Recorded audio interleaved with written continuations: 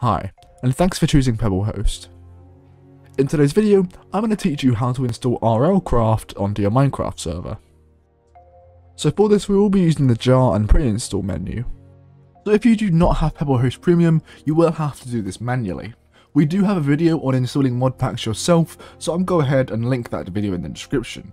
Once you've watched that video and installed RLCraft into your server, come back to this one and I'll teach you how to install RLCraft on your client. If you go ahead and click it, we can just search at the top, RL. And as you can see, RLCraft 2.8.2. We can then click this, and then click save. It will then ask you to run the pre-install, just click run pre-install right here. And as you see, applied script, RLCraft, but we have to reboot the server to apply it. So we can go ahead and do that now. As you can see in the console, it's all installing now. And as you can see, if you go back to the main page, you can see the server type is Forge 1.12.2. This is because RLCraft does run on 1.12.2. So now that it is installed in our server, we need to go ahead and install it ourselves. So it's pretty simple, just go ahead and search RLCraft on Google. Once you've searched RLCraft, you should see the first link, which is curseforge.com. Go ahead and click on this. And as you can see right here, it does say that you do need the CurseForge launcher.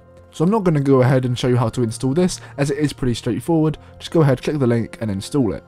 But as you can see, we now have the CurseForge launcher loaded up. And we can go ahead and click Browse Mod Packs. And as you can see, it's loaded loads and loads of different mod packs. And it actually is here, but if it's not here for you, you can click Search for Mod Packs, and then search RLCraft. And as you see, it's right here at the top. You can then go ahead and click Install. This can potentially take a little bit to install. As you can see, it's now on the stage of installing mods. There is 118 mods in this mod pack, so it can potentially take a while to install for you. You will also need quite a decent computer to play this. Alright, so RLCraft has now fully installed. We can now go ahead and click play.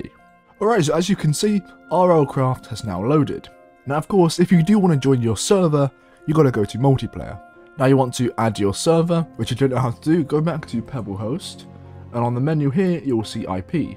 So click copy IP, go back to RLCraft, and paste it in the server address. Now, as you can see, it is here. We can then double click it to load it, and as you can see, we are now in RLCraft. Anyway, thank you so much for watching today's video. If it did help you out, definitely leave a like and also subscribe, and hopefully, I'll see you in the next one.